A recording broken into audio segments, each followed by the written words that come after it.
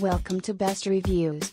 This item has a rating of 3.6 out of 5 stars. A customer wrote, "Okay, so after having this phone for 11 days now, I figured I should get around to making an honest review.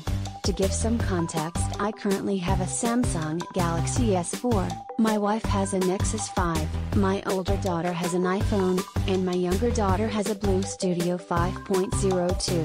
Love that phone. I had been researching this phone since it was announced. So I was very excited to get it 2 days after ordering it via Amazon Prime for only $218 shipped.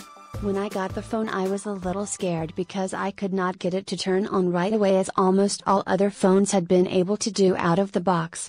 So I threw it on the charger for an hour and voila, it boots right up. Just a dead battery, no big deal. This may be what was wrong for others who gave this phone a bad review. So onto the phone. Wow, what a display! It is amazing.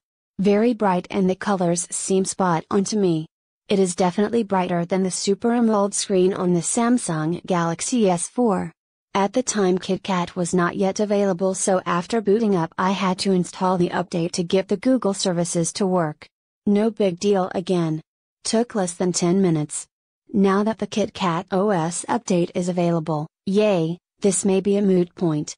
Speaking of KitKat, it became available a few days later. That install went very smooth.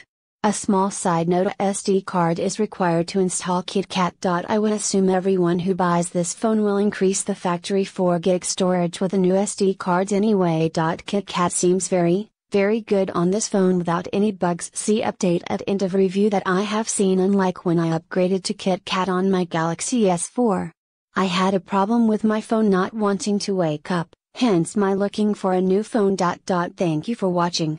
Please give the thumbs up.